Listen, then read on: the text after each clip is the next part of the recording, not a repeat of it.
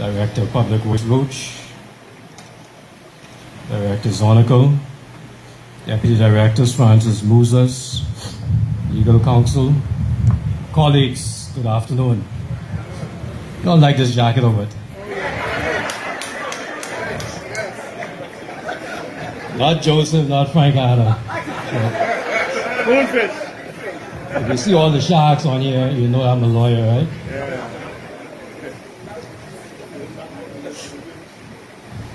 Let me wish all of you a happy new year. And let me begin by thanking you for inviting me to open the Distinguished Lecture Series this year. I consider it an honor because this series in its first year has grown beyond expectations, and especially because it is the product of the innovative minds of the employees of this ministry. The series has become a very special event in this ministry, and my staff know not to schedule any events for me on Thursday afternoons because I want to have the opportunity to attend. Likewise, I hope and anticipate that all of our staff, and it's so good to look down and see so many of you here. You don't know how good this looks, and I hope that these cameras get a pan of all of you. But I hope and anticipate that all of our staff would want to continue to enrich their professional experience by attending and participating each week. So now that we're going to have to rent a hotel. Speaking for myself, I've learned so very much, and I wish to publicly thank and to commend the organizing committee for your time and your many sacrifices in organizing this event each week. Because of you, we are envied by the other ministries, but more importantly, it shows that we can get together each week to share and to learn from each other, and that is so important. I know that Permanent Secretary Thompson and Director Roach have both been actively encouraging me, and that accounts has been supportive. I see the FO here. So I want to use this opportunity to commend them and to recommend to them that you continue to be provided with all available resources so that the Distinguished Lecture Series will continue to grow and enrich our experiences at the Ministry of Public Works. So, these folks, you can tell PS what I said, therefore heard for yourself.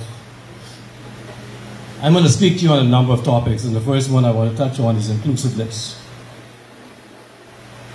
I want to also commend the organizers for hosting the year opening lecture, this lecture, on the Northern Compound. I want to commend you. This is one ministry. For too long, we have been separated, not by distance, since the administration building is a short walk from this compound. We have permitted ourselves to be separated by a state of mind.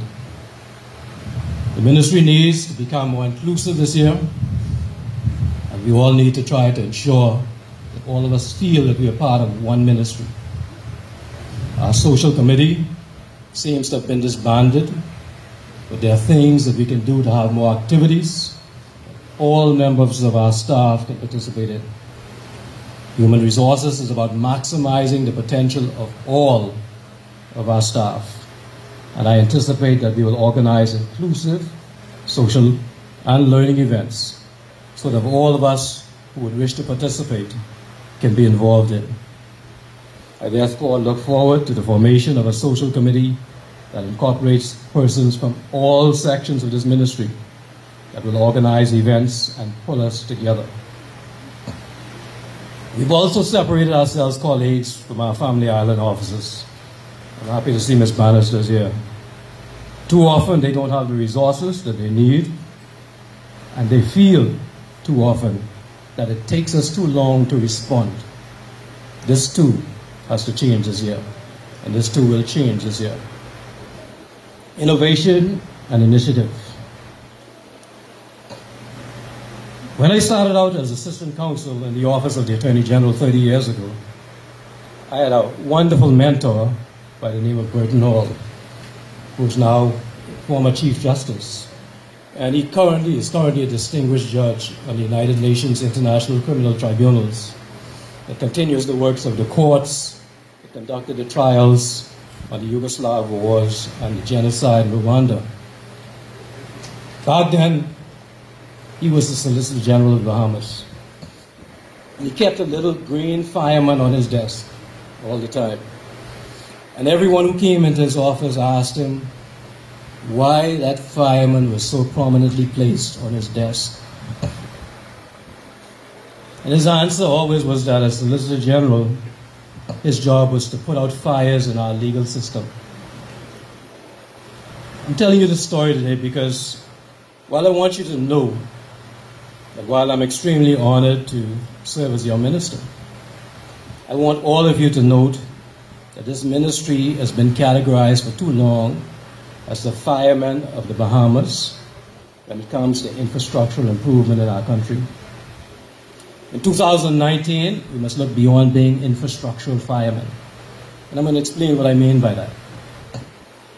You will all appreciate from listening to at least one of the distinguished lecturers last year that even highly placed and experienced public servants do not know the true function and utility of this ministry.